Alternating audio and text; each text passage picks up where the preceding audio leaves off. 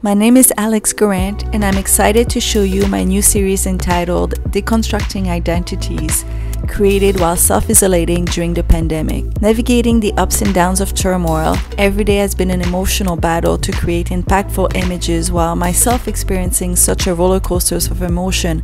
The struggle gave birth to pieces inspired by self-reflection. How much of who we became is created by fossilized images from our early youth? How much of who we display is truly pure and honest?